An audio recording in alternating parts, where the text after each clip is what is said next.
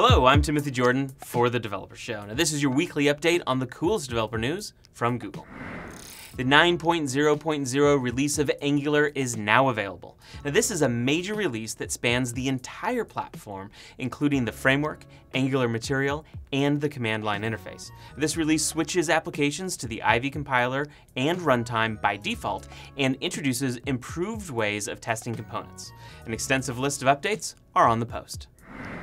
Machine learning systems have been increasingly deployed to aid in high-impact decision-making, such as determining criminal sentencing, child welfare assessments, who receives medical attention, and many other settings.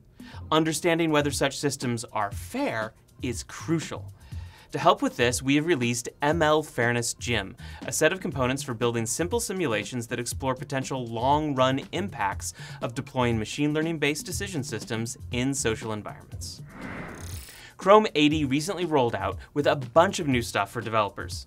Included is support for modules and workers, optional chaining in JavaScript, new origin trials, and more.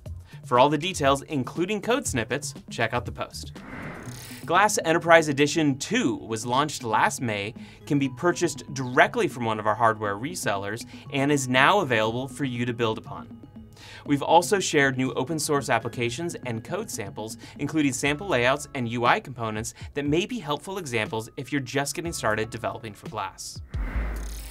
We recently made some improvements to the review process for smart home actions on Google aimed at making the experience more transparent in the Actions console and reducing the time it takes for your actions to get approved. More details and a screenshot are on the post. D8 is the default DEX compiler, and if you haven't already, now is the time to migrate to D8. On February 1st, 2021, DX will be fully removed from Android Studio and any other build environments.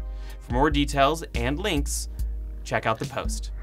Please remember to like, subscribe, and share. I'm Timothy Jordan for The Developer Show. Thanks for watching. We'll see you next week.